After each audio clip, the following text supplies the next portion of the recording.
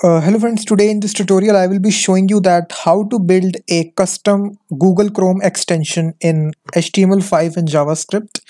So basically we will be building a extension which will change the color of the web page. Let me just show you the live demo.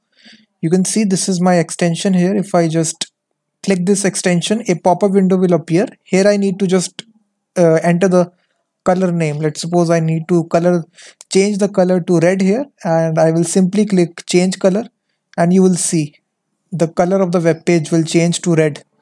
So here I can replace any color. Let's suppose I change this to green, change color, and now you can see I change to black.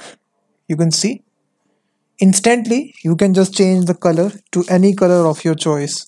So this is a very simple Google Chrome extension we will build, and through this extension you will get to know that how to build it from scratch.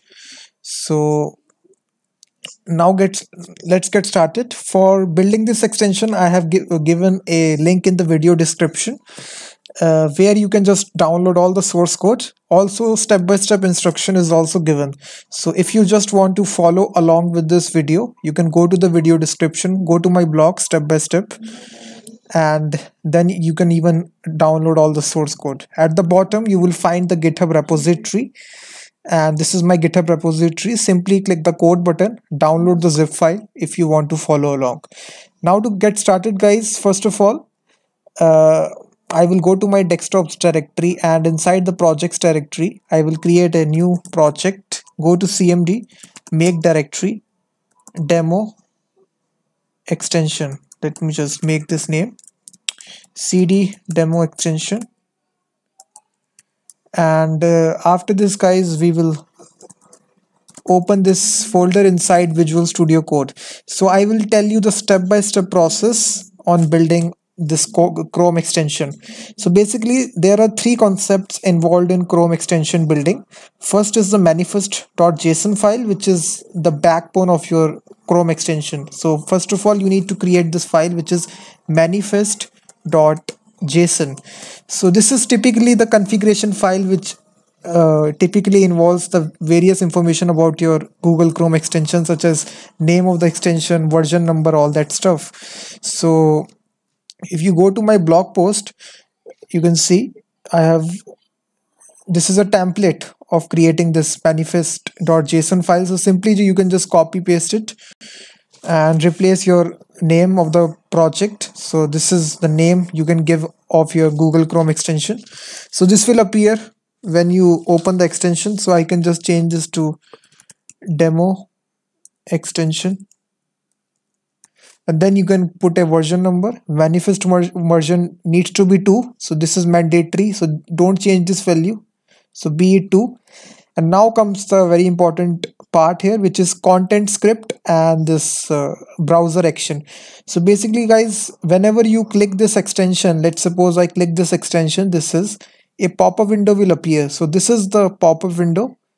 So basically this is the HTML code which is generating this pop-up window. Now we need to explicitly tell inside this manifest.json file, inside browser action, and here we need to provide this property default popup, and here we need to provide the file name, which is popup.html. You can even provide the title as well to change color. This is my project name, so I will stick to this title. And this is the second important file, which is content script. Content script contains the JavaScript or the business logic code which the extension uses in order to interact with the document object model. So here inside this extension we are using it to change the web page color here. So I write the color name and click change color. So after this, the JavaScript code which is present inside this file, we will write this file, which is content.js, will actually change the color of the web page. So this file is also mandatory that you need to create it. So we need to explicitly define here content script property, and here this contains a matches property. So here we are executing the Chrome extension on all URL. So if you want to execute only on a specific URL, you can just mention, let's suppose, to google.com. So it will only execute on google.com. So if you want to execute on all URLs, so you will write like this. And now we will create this popup.html file. So basically this is the file which will appear once you launch the extension. So here you can just make use of, so we don't need Bootstrap for this project, so this will have, we also don't need the title as well, so we can delete it. And also we don't need jQuery as well. So inside the body we will have a simple button which will say change color.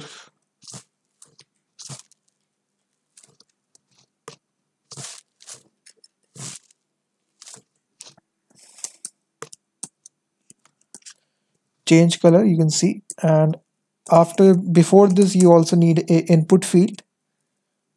Type will be text.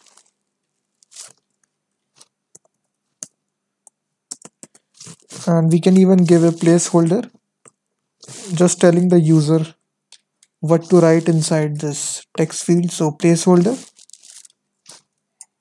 So here this will be enter color. And we can give a ID to it, so we can track the value here. So we can give it ID of color, that's it. And now we also need to write the JavaScript here, so we can have popup.js here. So this is a custom JavaScript file which we will create here. So just create this file popup.js. So right here inside this,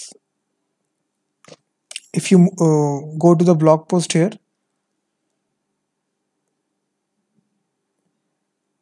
so you can see this is the popup.html file.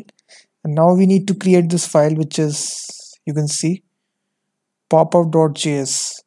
So simply we will copy paste the code here and I will explain to you. So whenever all the content is loaded, so basically we are targeting this button, we are attaching a event handler. So when the user click this button, so this function will automatically trigger, which is on click. We will get the value which the user type here. We are using document.getElement by ID. We are getting the value which the user has typed inside this input field. And then we are using this 2 lines of code in order to send this message to the content script.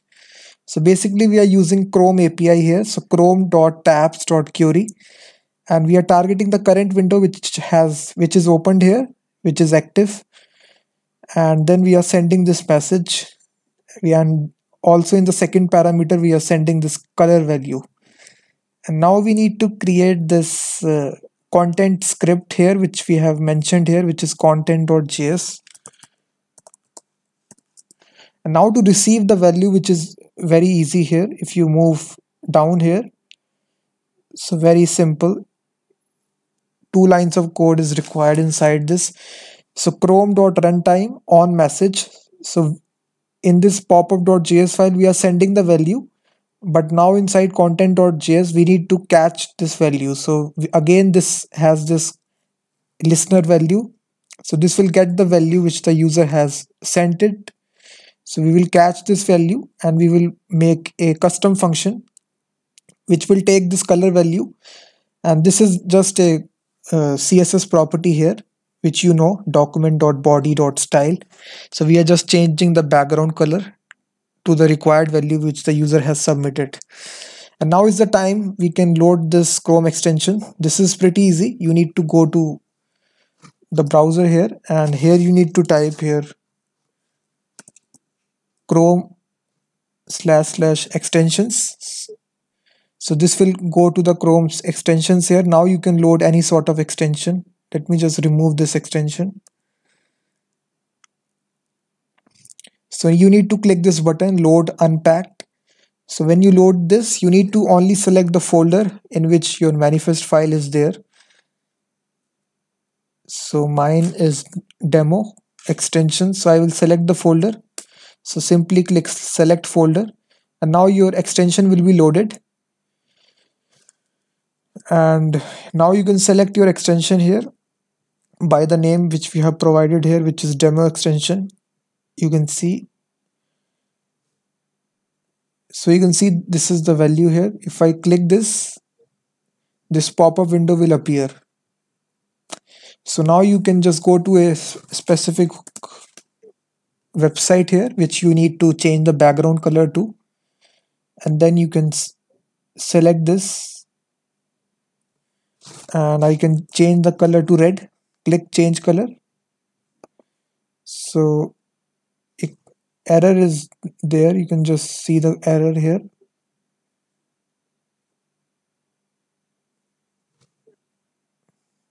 It is not changing the color to red. Let me just see here.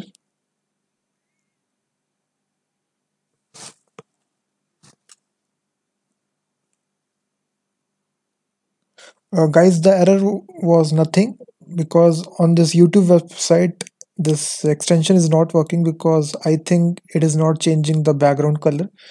So if you just check here on YouTube, it is not working here.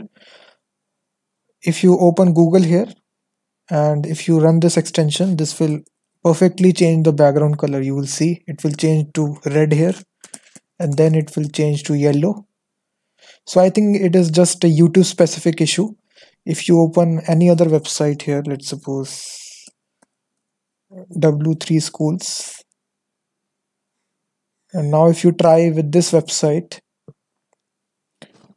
if you click red, you can see now it is changing it.